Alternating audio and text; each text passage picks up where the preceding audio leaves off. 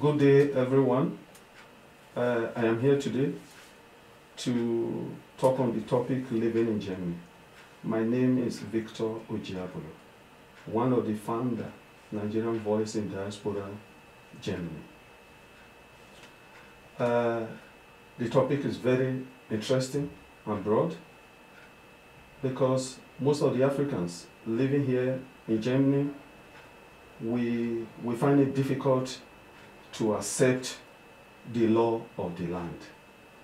First and foremost, we try to differentiate the law of the land and accepting the social welfare.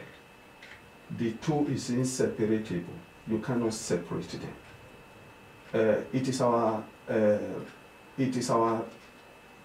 our responsibility to obey the law. Obeying the law is sacrosanct. You must obey the law because you cannot divorce one. Because, for example, when you go out or you go to Afro shops, you hear a lot of topics. And that is why we said it is right to come out today to address those issues. If you accept the financial benefit, you don't want to accept the law, it cannot go. My advice to you people is that you can't separate these two. You cannot be living in Germany and at the same time having the African mindset. It does not go that way. You see some of them, when it comes to the financial aspect, they are happy to receive it. On the other way around, they tell you, Germany, they cannot obey the law. Please, it does not work this way. Parents, for example, when you go out, you hear they talk about kindergarten, they talk about a Sion.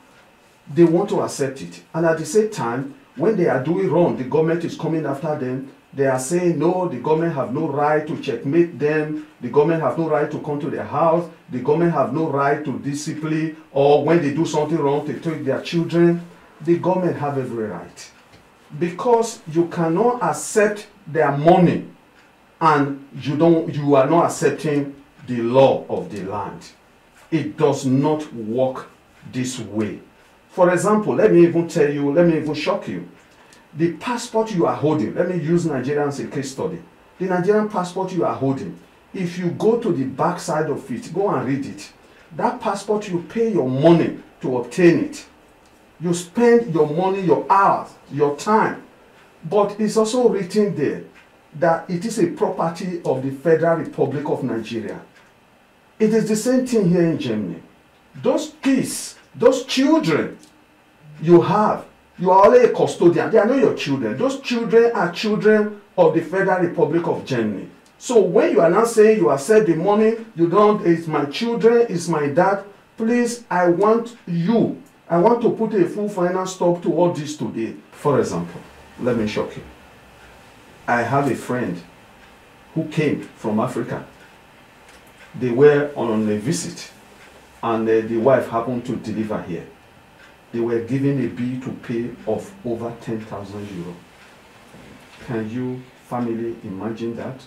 What we are enjoying here in this country? Even mothers, when you are pregnant, from the day they give you a mother pass, the government is increasing your money for you to take care of yourself. They pay for your accommodation. They pay for your children's school fees. They pay for their health. Even from kindergarten to university, they pay all that.